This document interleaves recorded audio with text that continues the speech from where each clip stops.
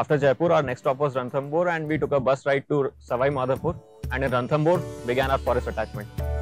So the attachment in Ranthambore was about understanding the management and administration of the forest. We had a briefing by the DFO sir, who explained us how the core and the buffer area is patrolled, how it is monitored, how the conservation of tigers is done, as well as the anti-poaching practices and the counting practices that they are undertaking.